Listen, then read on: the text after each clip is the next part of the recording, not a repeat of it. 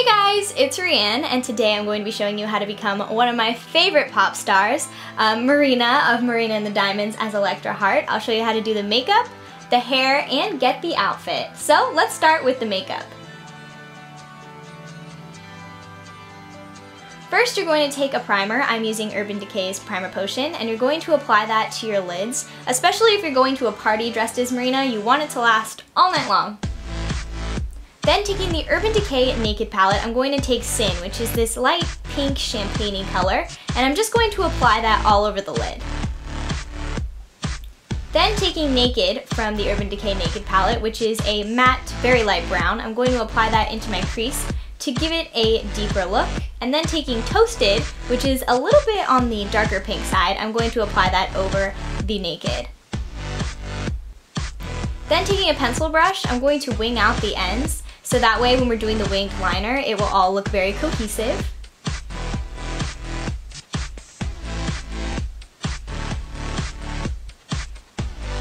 Sorry about my flyaways, I don't know what to do with them and they were annoying me the whole time I was filming this. Then taking Blanc Type by MAC, I'm going to apply that under my brow, and I'm going to sort of soften the look by blending. So blend away until it looks like a gradient.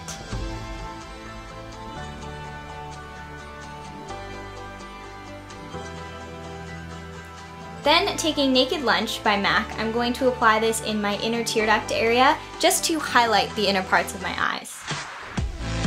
And then taking Sin again, I'm going to drag this along my lower lash line.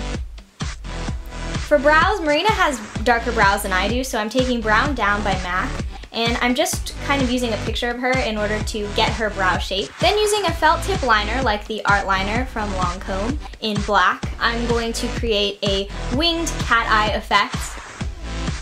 The best way to do this is to go very slowly and do small strokes.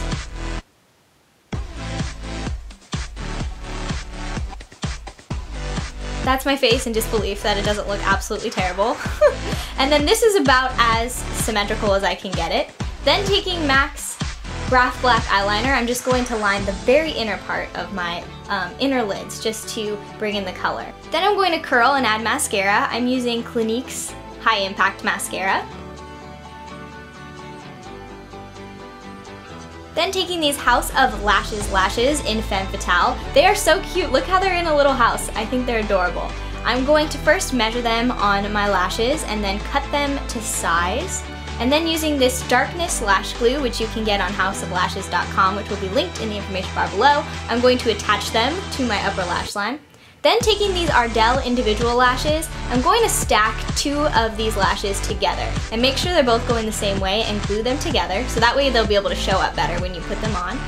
And then I'm going to take the glue and apply it directly to my lower lash line where I want to place the lashes. And then you just place the lashes on there, and that's the easiest way to go about doing this. I think this is such a cute lash look. I love it. Then taking Peachy Keen Blush by MAC, I'm going to apply this to my cheeks.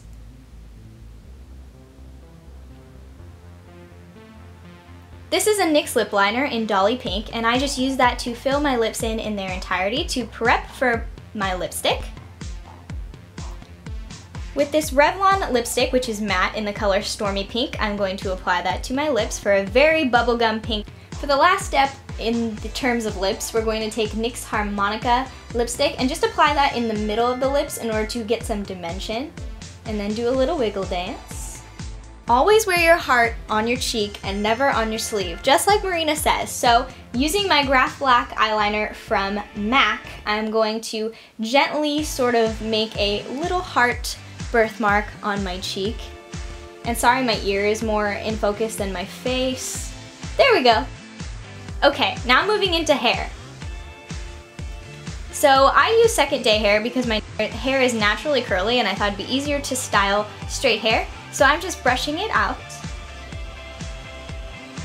Then taking Tresemme Fresh Start Dry Shampoo, I'm going to put this in my hair not only to, use a dry shampoo, but also because this will add a good deal of volume. Even if I had clean hair, this just really pumps up the volume. So I love using this even on days that I have clean hair. So I'm just going to go ahead and run that through and just sort of use my fingers to pump up the volume. And sorry for my awkward, I don't know, head tilted backness. And you can already see the volume that created. It's pretty insane. Then taking this curl care mousse. It's a mousse, so it will help pump up the roots. It doesn't have to be for curls. I just, you know, used what I had in terms of mousse.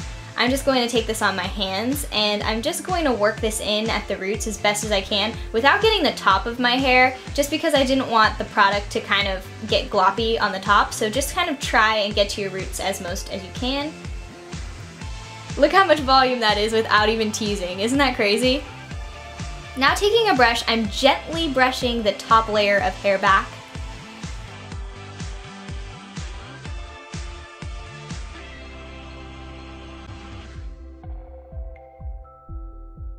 Then taking my rat tail comb, I'm separating little pieces so that way I can go in and back comb or tease my hair for even more volume.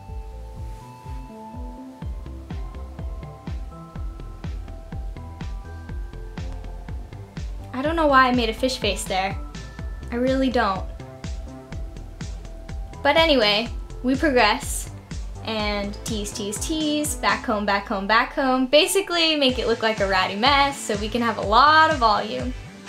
It's like the 80s.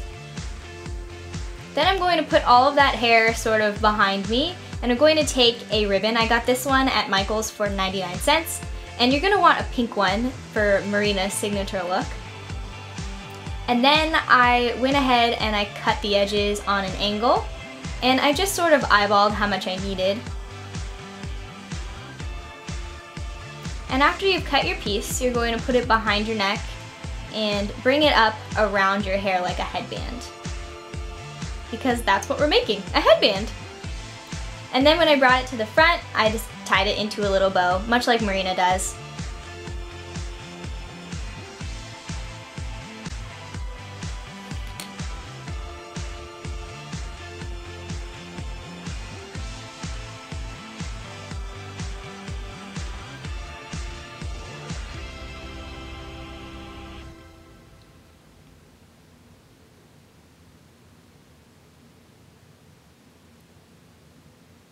Okay, so after that, I took my straightener and without pulling down on the hair too much, I just wrapped big chunks in the straightener to make these big loose curls. Her hair always just looks great, so I was trying to kind of get that 60s vibe, and so I thought leaving these sort of limp wouldn't really be the vibe I was trying to give off. So I thought doing this big, huge curl look would be great. If you have rollers, you can do it that way as well, but this way it's just a little bit faster.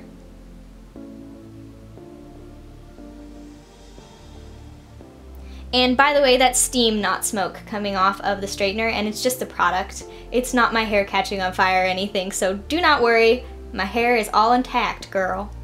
And so this is what the hair looks like so far from the back. Then taking some hairspray, I used this one, but honestly it wasn't very good, so I don't recommend it.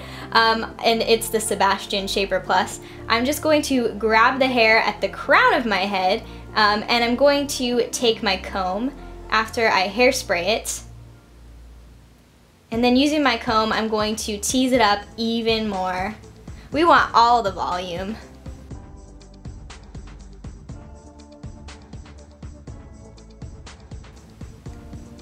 And then I did another layer of teasing and hairspray. That was probably a little overkill with that amount, but you get the idea.